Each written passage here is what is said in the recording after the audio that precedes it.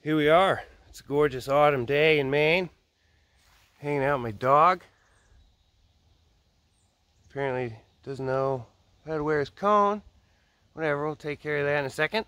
The whole point of this is we are going to see how big of a difference disconnecting the front sway bar on a 19 and up Ford Ranger makes as as far as articulation goes.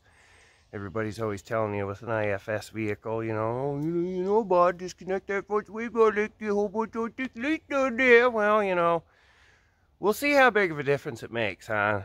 The front sway bar on these trucks isn't very thick. There's a lot of people that don't think disconnecting it will make a whole hell of a lot of a difference. But we're going to find out. So here's the truck. It's nothing super special. It's just a 2021 Ford Ranger XL STX package. Had the dealer install a 2.5-inch rough country leveling kit as part of the deal on the truck. I installed some bigger wheels and tires, obviously, so everybody knows that I'm super manly. Taken it off-road a couple times, nothing too serious. Figured this would be a good video to make. I built, just like I would, this super sketchy wood ramp. The tip of it is 20 inches tall, so that should be more than enough to max this Ranger out. Front ends of these trucks only have about 6 or 7 inches of suspension travel, so should be lifting that tire long before I get to the top.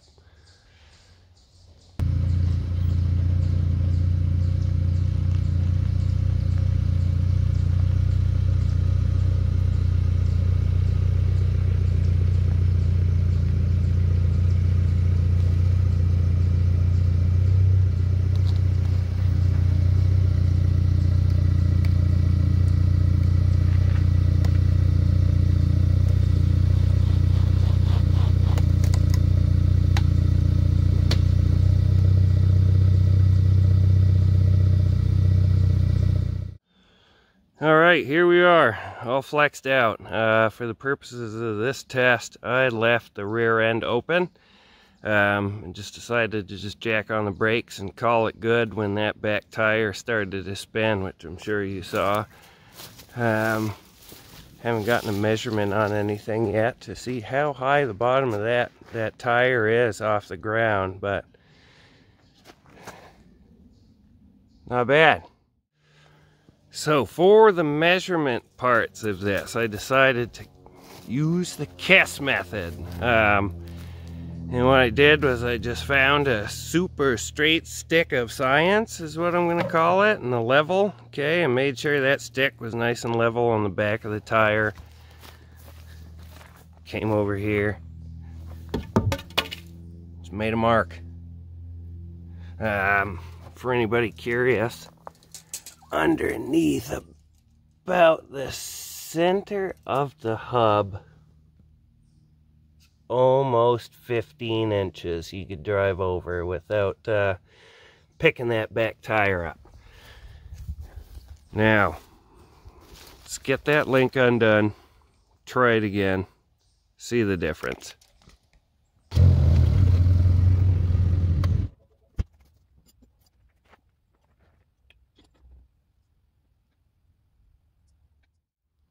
Alright, so now that we got that pesky good time ruining sway bar end link undone, let's see what this truck can do.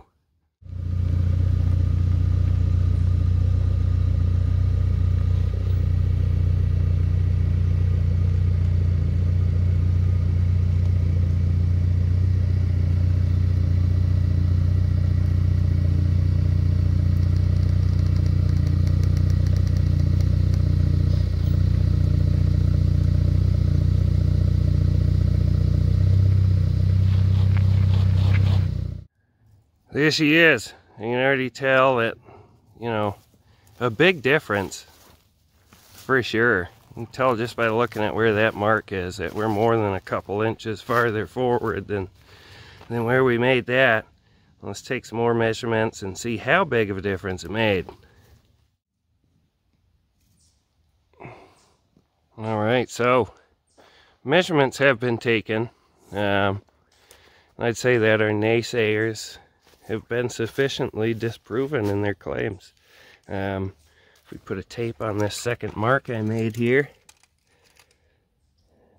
see, we'll get almost about 4 1/8 inches further up this ramp with that sway bar end link disconnected than before.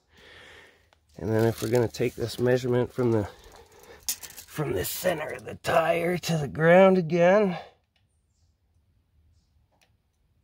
almost 16.5 inches. So another 1.5 inches of wheel travel before that back tire would want to come up, and yeah, another over 4 inches further up this ramp for the time that it takes to disconnect one, or, you know, take both of them just right out of there. If you're going out wheeling for the day, I'd say it'd be worth it. Alright, so hey, thanks for tuning in. I've been meaning to do this for a couple weeks just to see how big of a difference there was. The last time I went wheeling, had a couple 3-wheel action moments, or I was wondering, like, oh, you know, maybe I should have taken off one of them sway bar end links. But at least now, I guess, whenever I go back out to those trails, I can do this in the parking lot before we head out, and then those sections that I know, you know, this probably would have been beneficial, and see just how beneficial it was. Fix the dog's cone. He's all right. Yeah. Hey, have a good one.